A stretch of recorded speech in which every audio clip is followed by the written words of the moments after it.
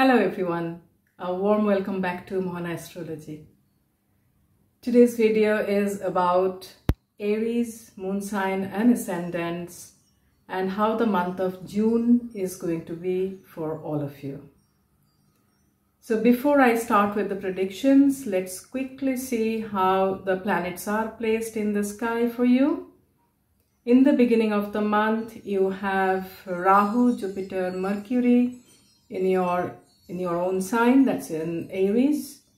In the second house, you have Sun. Sun will move to your third house in the middle of the month.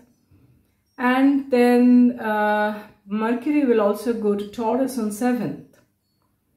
Then we have a big event in the month of June, that Saturn is turning retrograde on 17th of June in the sign of Aquarius, that's your 11th house. Next comes Mercury is again changing sign and is going to Gemini, that's on 24th June, and then Ketu is moving to Chitra nakshatra, that's on 26th of June.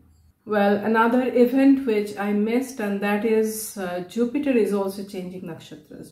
Jupiter is going to Bharani nakshatra and it's on 21st of June. So this is the situation in the sky for you, and let's now see how the month is going to be as far as your ascendant and as your moon sign is also concerned.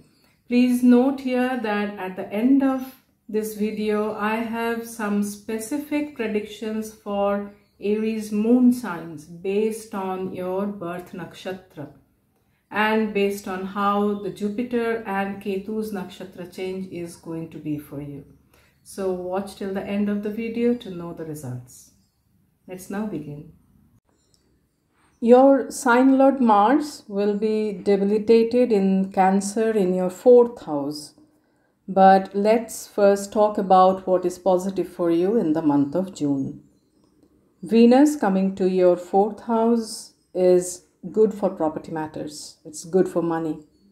And also Venus here is going to give some stability and peace in your domestic affairs. But let's not forget that Venus is coming to Cancer. I'll discuss that just in a minute. And Mars is also there.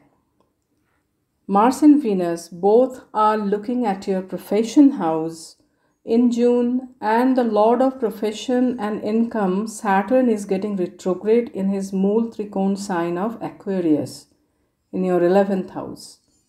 It's actually beneficial for you as far as your money and income is concerned. You can look forward to a professionally and income-wise fruitful phase. However, Saturn's retrogression can have some negative impact on your health and on your relationship with your friends and elders in the family. As Mars is debilitated in June and will also cross Gandanta, Mars in this stressful condition is unable to function in the usual manner. You, being Aries, being the go-getter, would like to make things happen at a fast pace, but the debilitated Mars is not capable of supporting that. At the end of the month, Mars will go through the Cancer Leo Gandanta, causing a lot of emotional turmoil for you. On top of that, Saturn is aspecting your sign and Rahu is also placed there. Therefore, health issues, low energy, impatience, and frustration can bother you in June. You should try to remain calm and avoid conflicts in this month. Mars in Cancer with Venus there can cause emotional outbursts, can cause shimmering anger in you, and that is actually not good for your blood pressure, heart, and overall health. Take care in the last week of the month when both are close together. The saving grace is Jupiter is being placed in your sign, and that helps a lot. Even in these difficult situations, as the month progresses, and Jupiter moves away from Rahu, you will gradually gain stability, confidence, and optimism. You can say that the divine grace is protecting you in the most difficult month of the year. Venus in the fourth house brings possibilities of property deals in June. However, it would be best to hold back any investments in property and vehicles.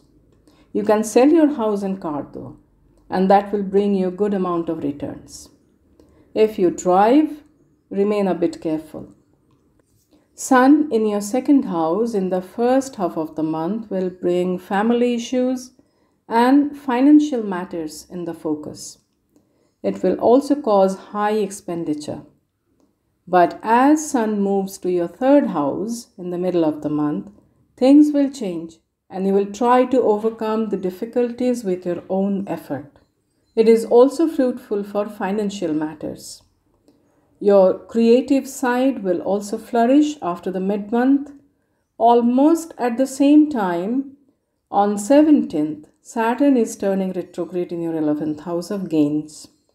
If you are married, your married life will see some emotional ups and downs. Domestic atmosphere will be manageable in the first 2 weeks, but after that, there can be conflicts which can cause rifts between partners, be it your personal partner in your personal life or your professional partner in your business. Jupiter's aspect on your marriage and partnership house shows that there are possibilities of mending the relationship, or a wise decision will be taken about marriage and partnership which will be beneficial in future. If you are looking for a new love, the second half of June is better for that.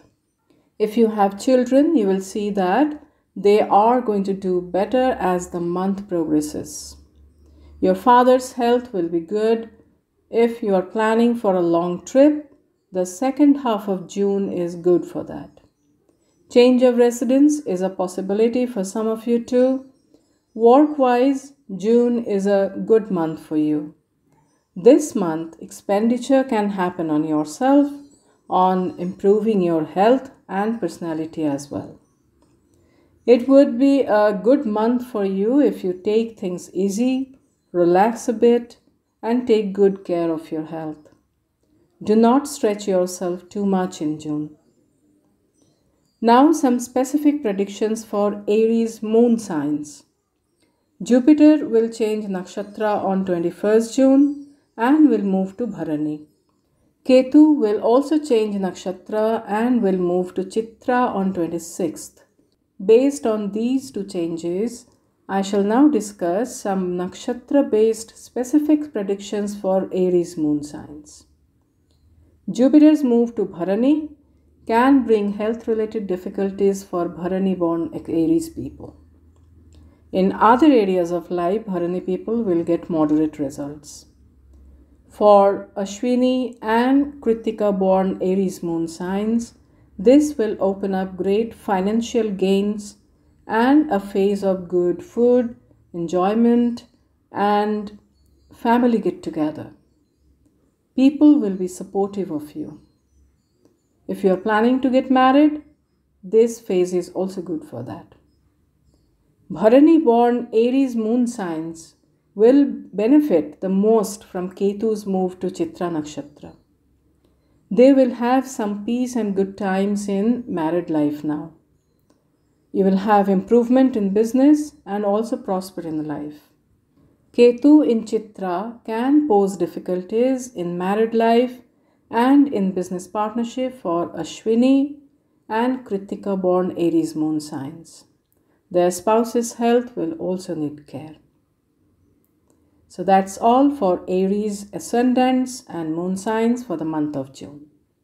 Thank you so much for watching this video. If you feel that this video is giving some guidance to you for the upcoming month of June, do like it, share it, and do not forget to subscribe to my channel. It keeps me going, keeps me enthusiastic. Thank you so much. May God bless us all.